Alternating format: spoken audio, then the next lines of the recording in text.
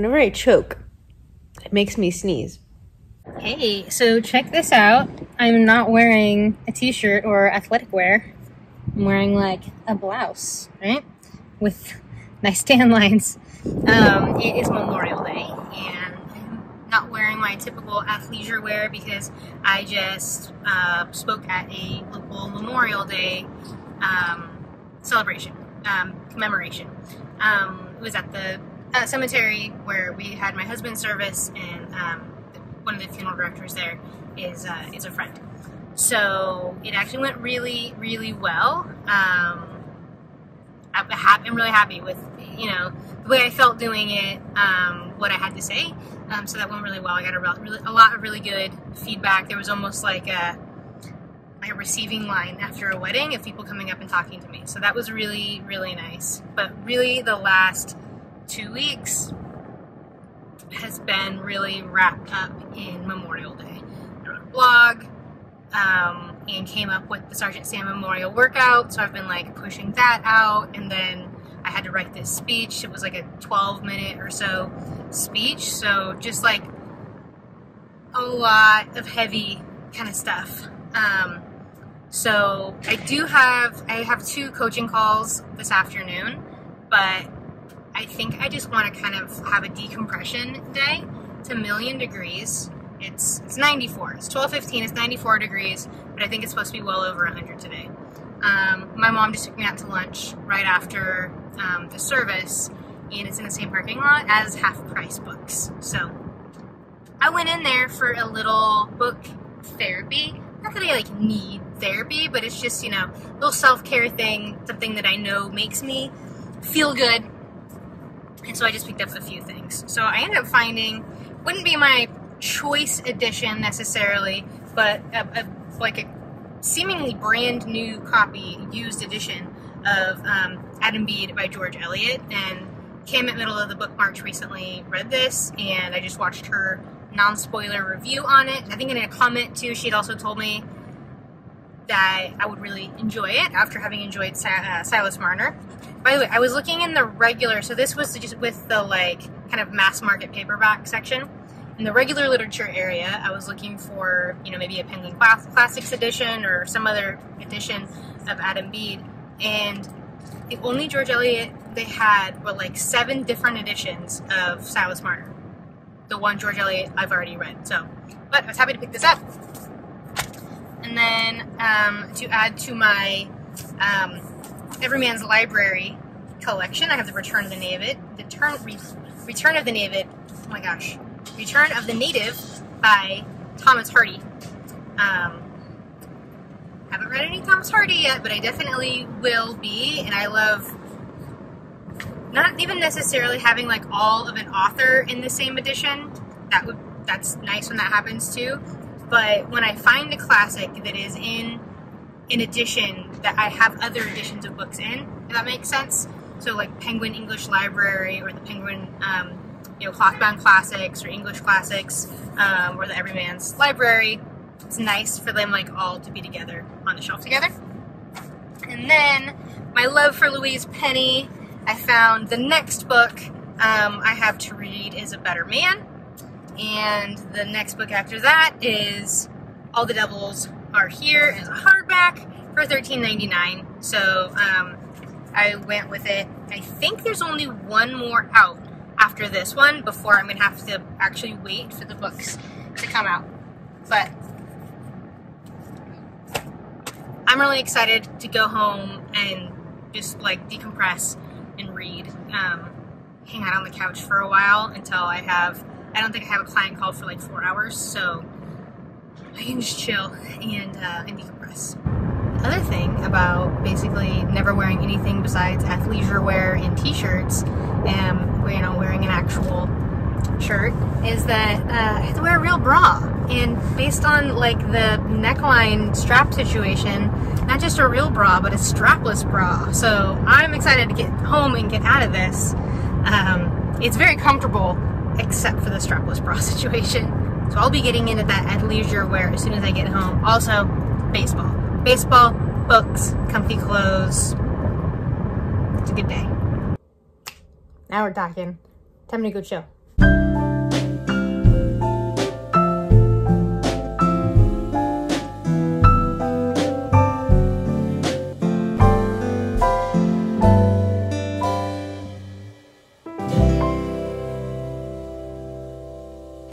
Well, I decided to come into my co-working space to do my calls and get a little bit of work done, but I did bring O Pioneers by Willa Cather with me, so I might do a bit of that. But I find it hard to get into work mode when I'm at home, so just feel a little bit, I don't know, more present, be a better coach when I'm at work, like at the actually at the office rather than sitting on my couch.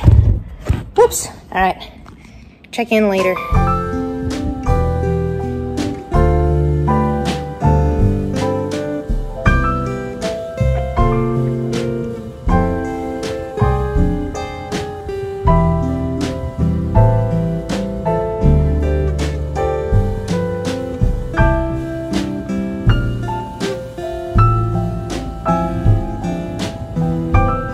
This is my new happy place.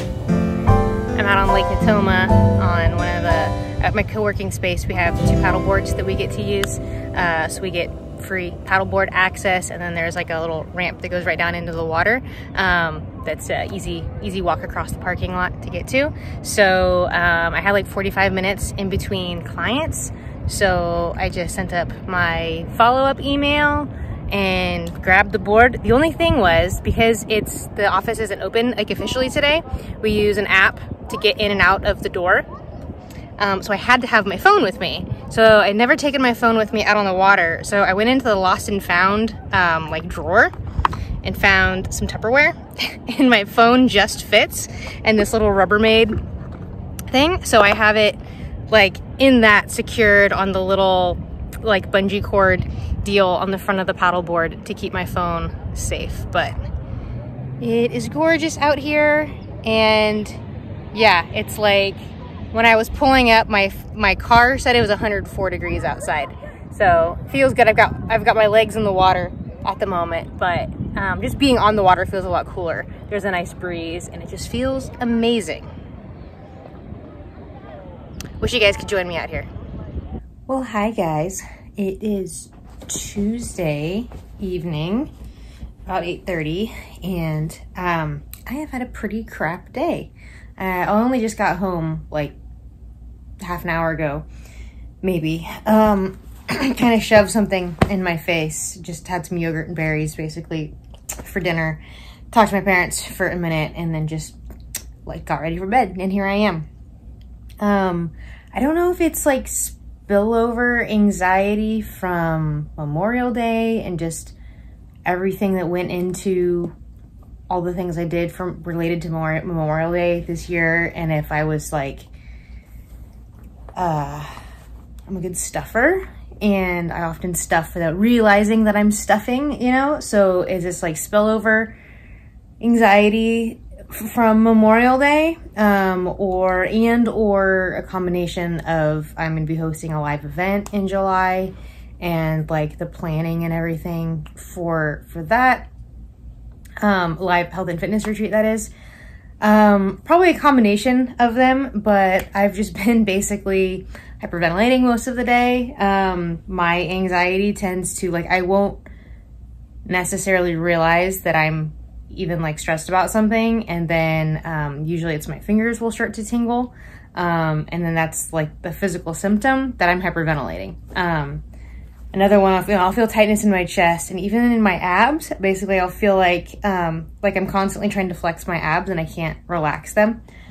So that's just basically been going on off and on all day, and doing physical things, doing something that completely takes me out of it. Like when I was training my client in person, that really helped.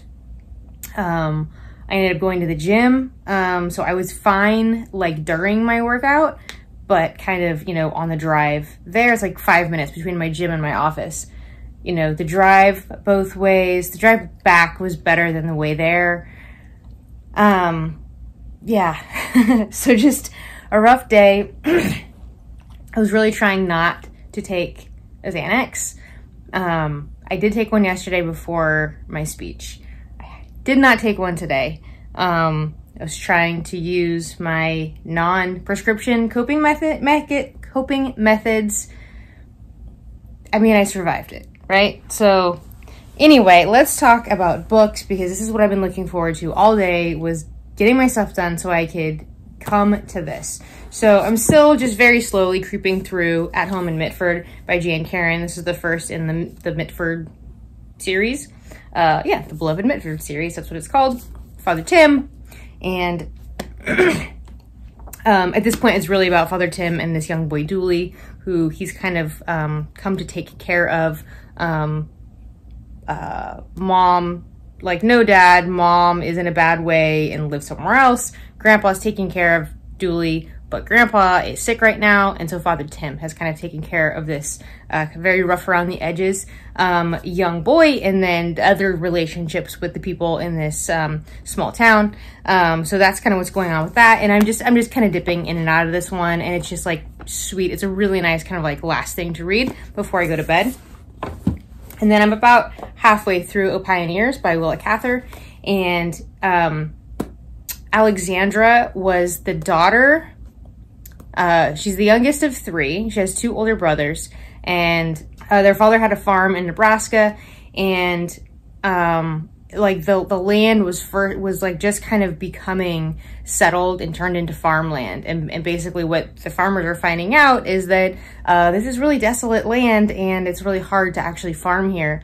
And but her father, who was a Swedish immigrant, seemed to kind of have the best knack for it, like the best intelligence for the right way to do it.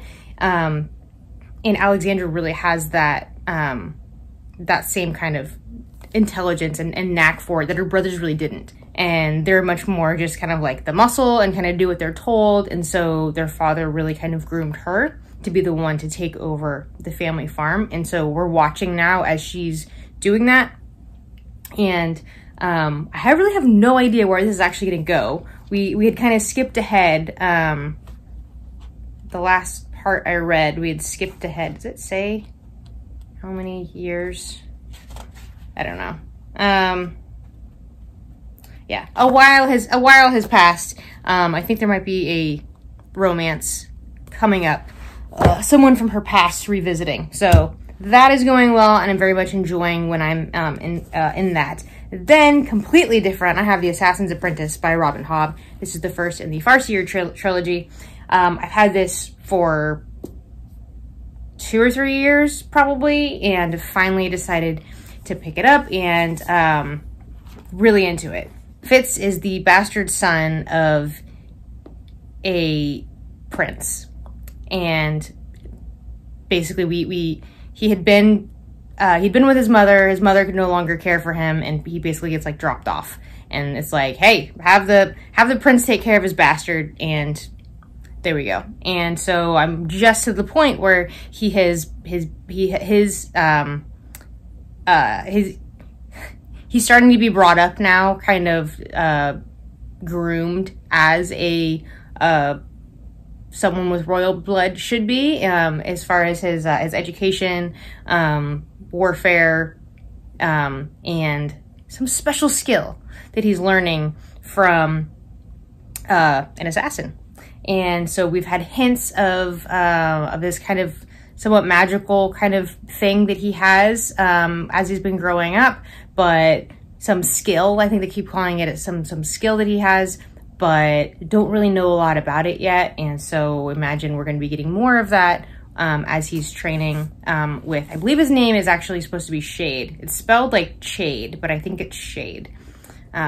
So yeah, really, really enjoying this. It's a really nice mix of, it's like a really cool fantasy world with really, really great writing. And that's the thing that I'd really heard about Robin Hobb was how great her prose is. So I'm going to do this. I just found out from my mom that I don't have the kids tomorrow. My sister is not working tomorrow. Normally I have the kids all day on Wednesdays. So I've been given the gift of time. I will miss their adorable little faces, but I'll have more time to work on things that are stressing me out, or relax, or who knows what, maybe even read.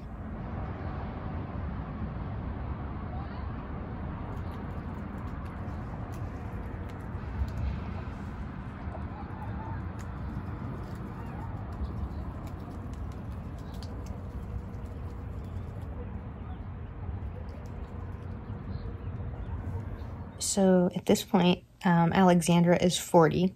She has 2 older brothers and 1 younger brother.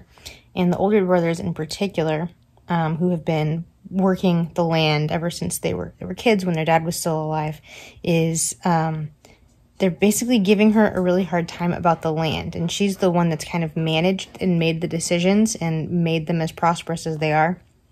And so there's like 2 things kind of happening. And one is that this friend that has returned, there, you know, is some talk of maybe some romance, and they're worried that, one, it's like shameful and like embarrassing, the idea of her getting married at 40, and they're worried that he's after her money. And then also that they have this perception of, because it was, even though the land is now, like the old homestead is now split up 3 ways, maybe 4, I'm not sure if the younger brother has any of the land ownership or not, but anyway, the older brothers feel like if she sold her land after she gets married, which there's not even a proposal yet, but, that they're due that land, because they're the males. So interesting. I have an interesting lighting situation happening, first of all, but interesting take on like marriage and land ownership and gender roles there. I'm kind of up and down on this book. There are times when I get like the last chapter, I was just like kind of bored, when a lot of kind of the dialogue, but the descriptions are so good, and I just want to read this little bit of this next chapter. Winter has settled down over the divide again, the season in which nature recuperates, in which she sinks to sleep between the fruitlessness of autumn and the passion of the spring. The birds have gone. The teeming life that goes on down in the long grass is exterminated. The prairie dog keeps his hole. The rabbits run shivering from one frozen garden patch to another and are hard put to find frost-bitten cabbage stalks. At night the coyotes roam the wintry waste, howling for food. The variegated fields are all one color now. The pastures, the stubble, the roads, the sky are all the same leaden gray. The hedgerows and trees are scarcely perceptible against the bare earth, whose slaty hue they have taken on. The ground is frozen so hard that it bruises the foot to walk in the roads or in the plowed fields. It is like an iron country, and the spirit is oppressed by its rigor and melancholy. One could easily believe that in the dead landscape the germs of life and fruitlessness were extinct forever.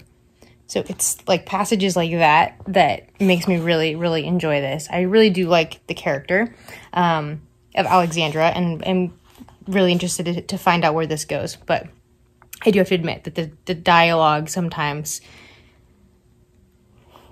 just kind of bores me, I guess. So it's Saturday now. I'm kind of on a lunch break. I'm at my friend's coffee shop. Burger, tots, and beer, followed by coffee, preceding more work, basically. So I'm making the sales page right now for this live event I'm going to be having in July. And when you have to copyright and you're not a copywriter, it doesn't go very fast. So that's kind of what I'm doing. But as I've talked to you about the terrible anxiety I've been having this week, I stopped by Ruby's Books before I went and got food and picked up Think Like a Monk, like Jay Shetty. And first of all, like, the genetic roulette to have like dark skin and dark hair and blue eyes, it's not fair. Like the actor that plays not Pierce, the guy from Grey's Anatomy, I can't remember what his name is, but dark skin and blue eyes. Hello. So coffee is in hand now. Ow! Just burnt myself. If you want to get me some coffee, Americano with oat milk is my typical order. Otherwise, I'm just some straight drip coffee. I'm not fancy. Okay, book club next Friday. We're meeting to talk about Jane Eyre, and it'll be the first book club I'm attending in person in like a really long time. And I've read Jane Eyre twice. I've been re-listening to the audiobook of it, the Audible original version by Tandy Newton, or performed by Tandy Newton. As I was getting toward the end of it, like, I won't give spoilers, but, you know, Jane Eyre takes place basically in 3 locations. So as we're getting toward the end of her time at the third location, I will say, I really wanted to be reading it physically. And so I pulled out my copy of it. It's kind of funny because I had, from the first time I read it a few years ago, I had all these like little flag post-it note thingies in it. And so it's always interesting to go back when you annotate books or like flag books like that. It's always interesting to go back and see what you commented on it. And I love annotating books because I feel like it's like having a conversation with the book and even a conversation with yourself. Ow, this is really hot. Like having a conversation with yourself the next time you read that book or flip through that book or something. So anyway, and then hopefully, wow, somebody is smoking weed around here. It is strong. It's legal, but it is strong. Anyway, and then I really hope I need to like carve out some time to finish O Pioneers today. And I'm back at the office. It is really cool little like outdoor workout space right here. So a pull-up bar with put my book down, with rings. You can do cool stuff on it. I train people out here, and we have some weights inside, and I have some other kettlebells and bands and stuff like that I use to train people. But we have this pretty cool little space, and it's always shady back here. It looks really bright, but it's actually shady back here. Anyway, I'm gonna go inside and get back to work. So we have what I call the good ice here. It's mostly melting, but let me see if I can give you a sense of the crunch, like the sound that it makes when you chew it, and see if you can like know the type of ice I'm talking about.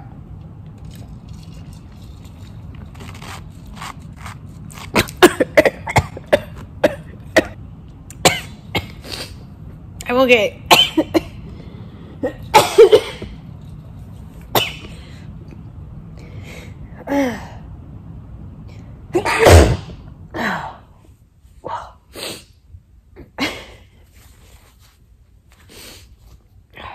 whenever I choke, it makes me sneeze. I don't know what that's about. My grandpa used to do that too. Okay, let's see if I can do that again without choking. Swallow the water first.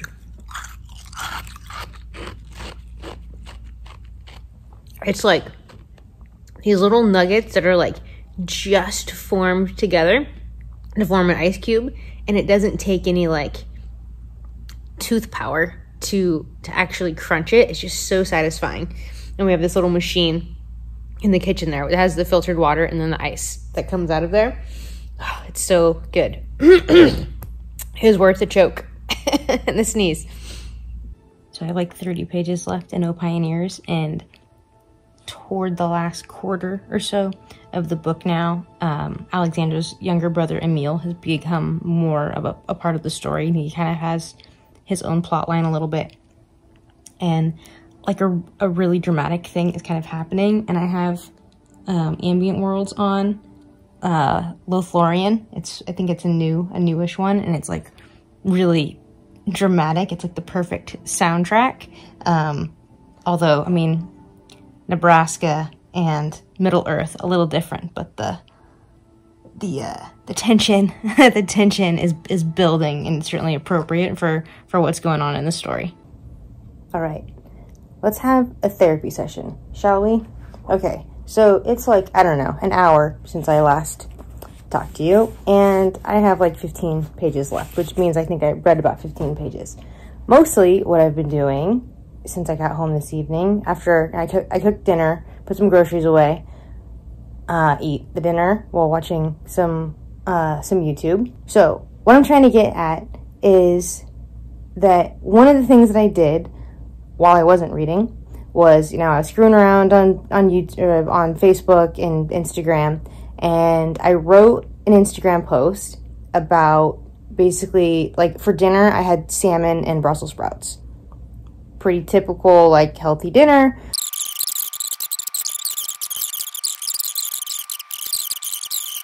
So my point in telling you that is I'm having this revelation about the way that I just spent my time this evening and how I will feel, and I have been feeling bad about myself recently for the way I've been spending my time, particularly like when I'm not working. So I would love to be reading way more than I'm reading, but then I get sidetracked by Instagram and Facebook and YouTube and all of these distracting other things. Sometimes it's just watching TV, and often it's baseball. It's baseball season, so in the evenings I'm typically I'll be watching the game and then like reading, definitely between innings, or like pitching changes, and sometimes even between pitches. Just kind of somewhat listening, reading, looking up at the game. Okay, so, but my point is, like, if I took that same perspective, or that same perspective that I have now about my relationship with food into kind of, I guess, productivity, I don't know, like I don't really have a conclusion here. I'm just comparing the two, I guess. And in a recent therapy session, one thing that my therapist was pointing out was that I'm too hard on myself and I need to give myself a break and not hold myself to such a high standard, because basically then I get disappointed and frustrated myself when I spend an evening screwing around on the gram instead of doing the thing that I actually want. But then I'm like, but I actually want to be reading. So, like, where's the I don't know. I don't know where I'm going with this. My head's just all sorts of messed up right now. And I feel like a lot of the answer just comes to put down your freaking phone and open a book. I don't know. Or maybe, I don't know. Do you have these kind of existential productivity, leisure time issues as well? Okay, it's late for me. It's just after 11. So, and I'm not actually that tired. So hopefully I will actually finish this book and then not touch my phone for the rest of the night. I'm going to hit stop recording, and then I'm going to literally toss my phone over to a chair that's over there. So I have to actually get out of bed in order to get it. Good night. And you can just send me the bill for this session. Thanks. Good morning. I did it. I finished O Pioneers last night. I don't think I mentioned, by the way, this is my Booktube Spin book. And I had just picked this up in my local used bookstore, the Bookworm. And I think I had recently heard someone talking about Willa Cather, and then I saw these books, or this book, and picked it up. And I really love her writing, especially towards the end. There were some really, like, where, not that really pulls you out of the story, but just moments where, like, damn, girl can write. I have to say that the story in and of itself, I wasn't, like, super compelled to, like, it wasn't drawing me back to it. It wasn't a book that I was thinking about when I wasn't reading. And I think I mentioned before, there were some bits of dialogue that, I guess this is the difference in the dialogue compared to her descriptive writing. There's quite a contrast. And so I was enjoying the writing much more when we were in more descriptive parts of the story as opposed to dialogue. But I really did like the relationships that, we're seeing through the dialogue. And particularly Alexandra and Emile, her younger brother. Also, I don't know if you ever do this. I had kind of gotten out of the habit of this, but I love when you finish a book, like you read the last page, then go back to the first page, and sometimes there's kind of like a mirroring or something. Other times it's just like kind of a nice reminder of like where the story started. And so I did that, and I had actually completely forgotten about the first scene, and because in my head, and I think I mentioned last night that toward the last quarter or so of the book, we were having more of her younger brother, Emile, in the story, and kind of more of his storyline. But when I went back and I actually reread the first couple pages, I remembered that, like, he's the first character that we actually see. And it's like, it starts off with the relationship between him and her, and he's like 5 and she's a few years older than him. So, you know, I would maybe say like 3.5, you know, if I was to give it a star rating. I enjoyed it. I'm glad I read it. I'm glad I have experienced Willa Cather's writing. If you know of any, I think Sweet Antonia, is that right? I think someone had mentioned that they read that book, and I want to say like it's her favorite book, maybe in the last vlog or Friday Reads. So if you know any other Willa Cather, why can't I say that? Willa Cather books that you absolutely love, and like the story is really going to be engaging, let me know your recommendation. And then I think I'm going to wrap up this vlog. I'm gonna have to move stuff. I set you up on a tower of books propped up by a water bottle, so I'm going to move that, but I just wanted a sneak peek. So I'm going to get back into The Assassin's Apprentice, which the story I am very much interested in and like compelled to get back to. And then I think I want to start Dominicana by Angie Cruz for Caribathon. But I have family coming into town today. They're on their way, en route, driving. Family coming from Arizona. So I'm not sure how much reading I will get done today. But thank you for watching. See you around the tubes. Yay! Both turtles are okay. There's one. And then the other one is over under this bush over here where we found him last time. There he is. Yay, they're both okay. I think it was Heidi commented she was worried about the other turtle. Tortoise.